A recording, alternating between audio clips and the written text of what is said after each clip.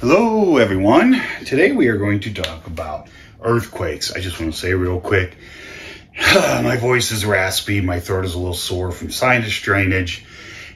I'm just starting off real good here. I was going to do a totally different video for you guys, but I think this one I could muddle my way through.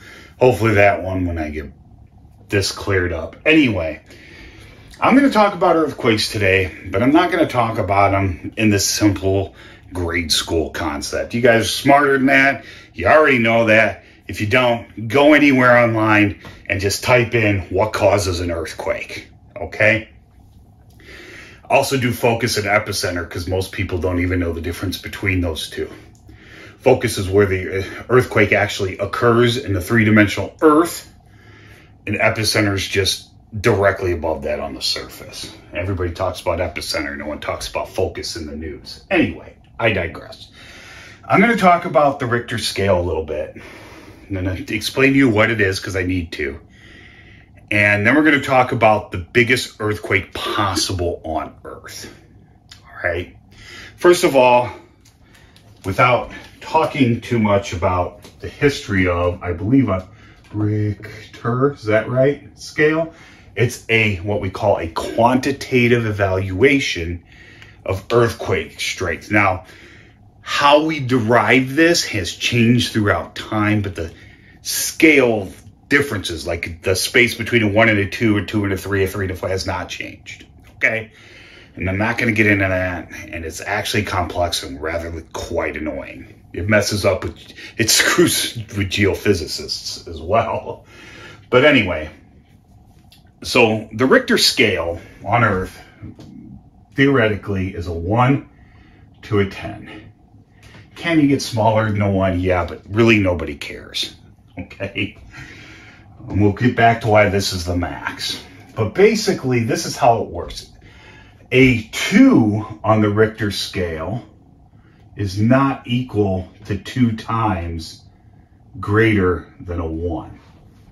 So it's not twice as strong, okay? It's a logarithmic scale. Most of you know what that is, but I'm just going to explain it really quickly. So a 1 is a 1. Okay, just leave it there. I'm not going to go into that. A 2 on the Richter scale, okay, is 10 times greater than a 1. A 3 is 10 times greater than a 2 and 100 times greater than a 1. A 4 is 10 times greater than a 3, 100 times greater than a 2, and 1,000 times greater than a 1. Okay? I think you see the pattern emerging here. So by the time we get to a 10 is 1, 2, 3, 4, 5, 6, 7, 8, 9 times greater than a 1, which would be in scientific pronunciations and not Britain, a billion times more powerful than a 1. Okay? So that's a pretty big difference between these two. All right? A huge difference. Okay?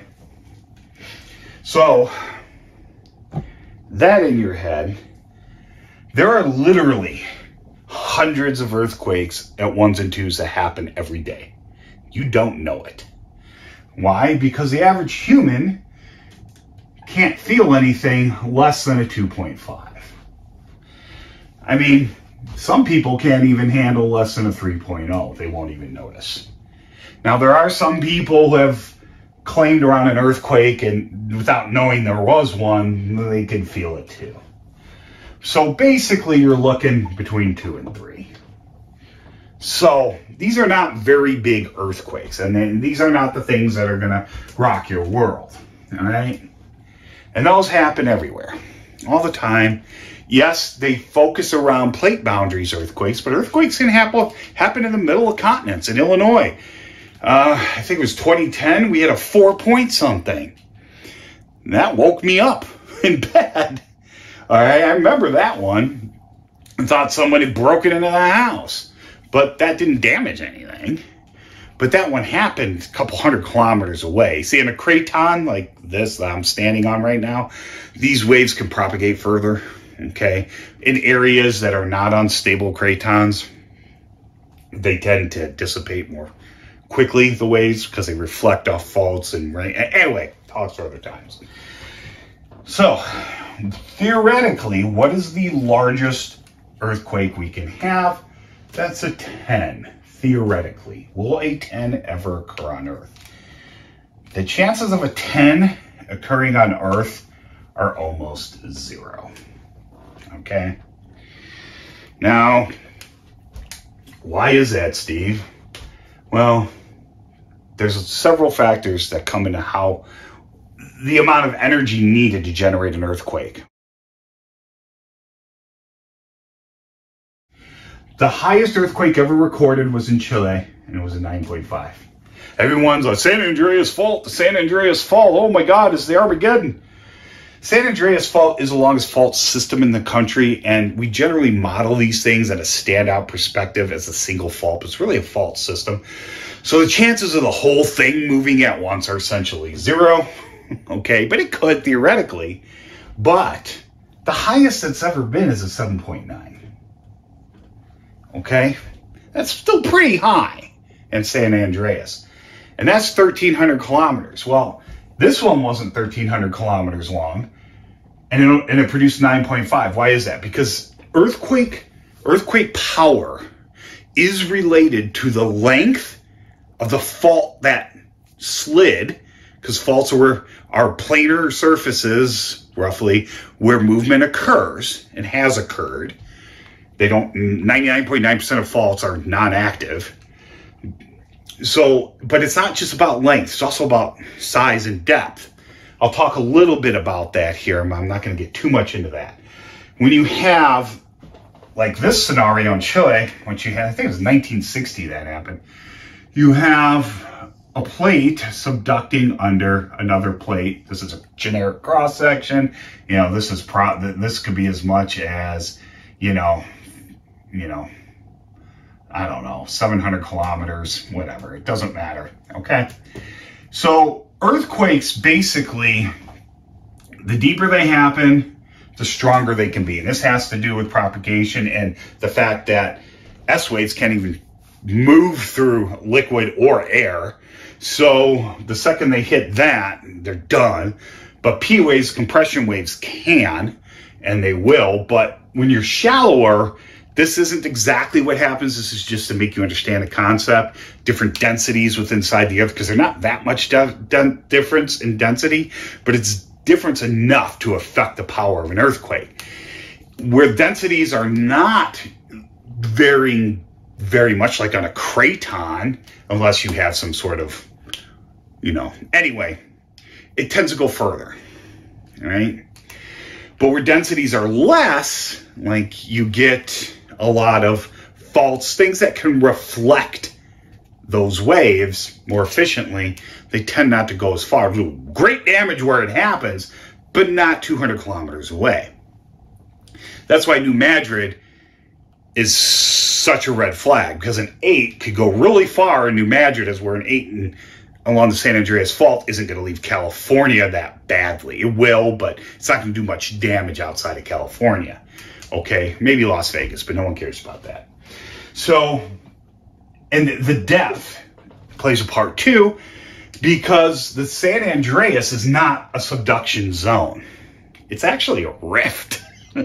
It's just the transform fault part of the rift is what's riding over or under the North American continent.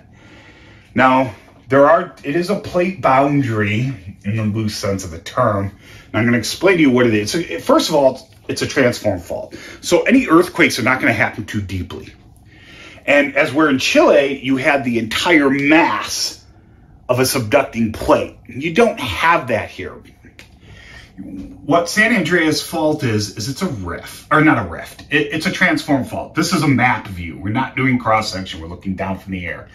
So you get lateral slip on the surface, okay, as one plate moves past another. But this isn't the whole story.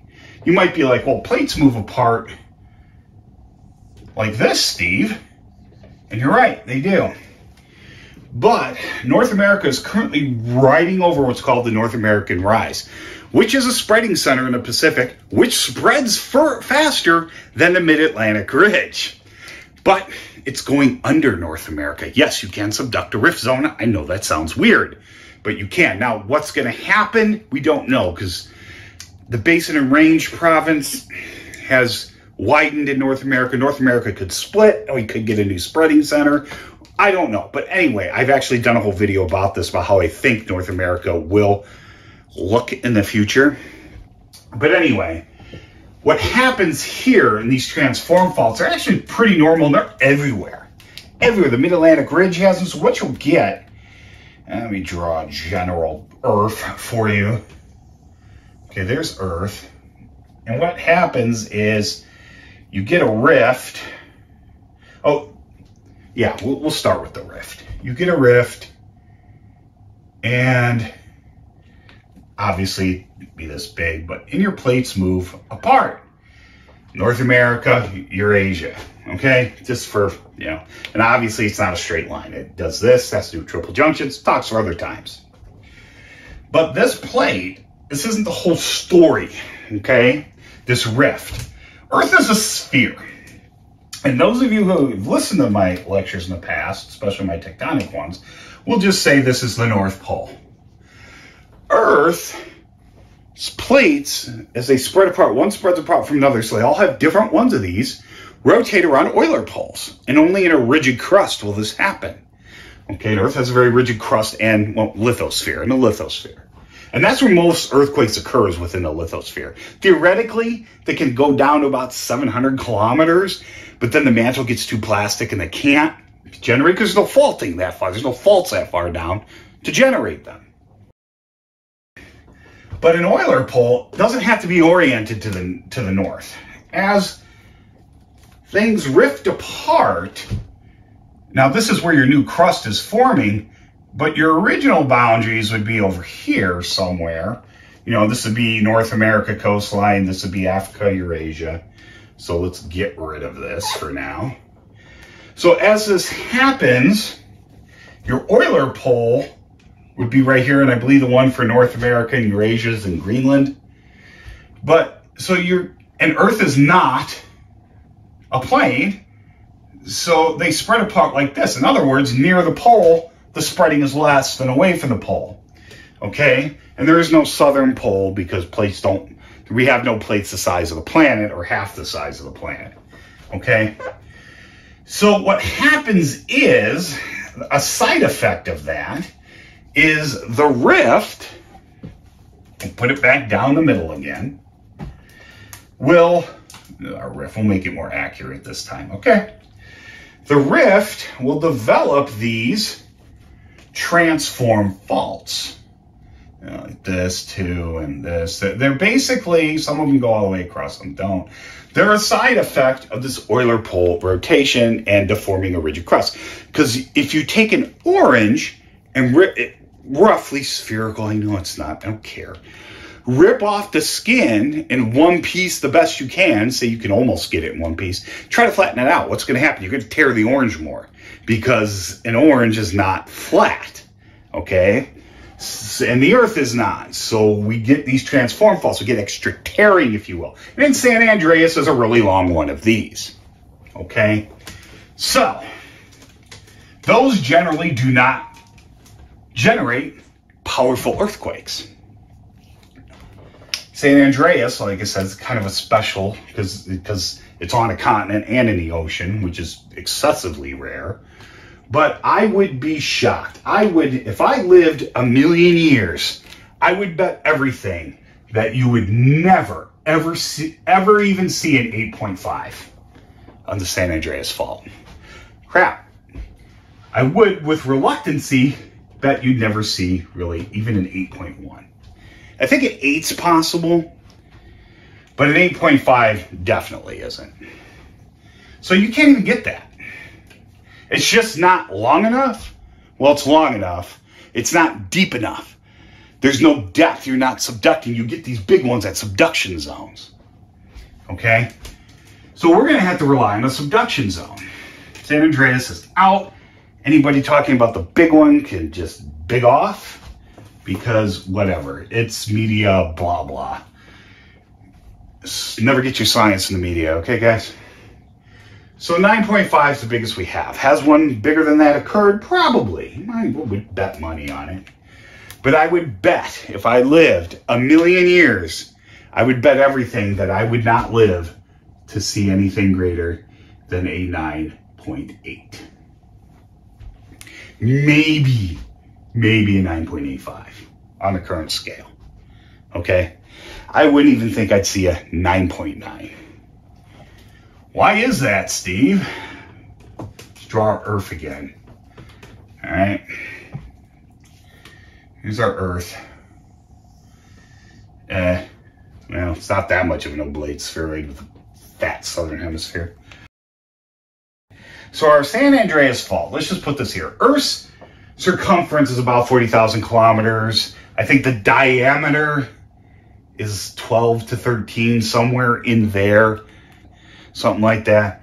Well, San Andreas Fault is about 1,300. So it's about a tenth the diameter of the Earth. Not circumference. It's a lot smaller than that. And we only had a, whatever the hell I wrote on the board before. I already forgot. 7.9. So, we have 7.9 out of there. So, in order to have an 8.9, we would have to be 10 times longer than that. So we'd have to be the diameter of the Earth. I know my diameter is not diameter-y, but the point is it would have to be 10 times greater than San Andreas Fault. So about the diameter of the Earth. That's how big San Andreas Fault would have to be to produce an 8.9. Okay? We don't have any faults this big. Now, the one in Chile isn't that big because the fault itself is pretty... See, subduction, where subduction happens, that technically that contact is a fault. We just don't think of it as one, and those are thousands of kilometers long. Okay? Because when the subducting plate goes under and generates an earthquake, that whole subduction zone does not slip at once. It can't. It's physically impossible by the nature of the Earth. So a chunk of it does.